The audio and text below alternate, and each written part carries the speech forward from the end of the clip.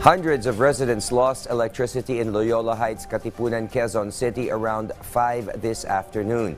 According to the report received from Meralco, a power line exploded along Katipunan Avenue at the intersection of Aurora Boulevard. This was temporarily fixed around 7:20 p.m. with the interconnection of lines to and from other sources, resulting in the restoration of electricity to the area. Meralco estimates a week of repair to ensure full restoration of uninterrupted power supply and vows no brownouts in the area while repairs are underway.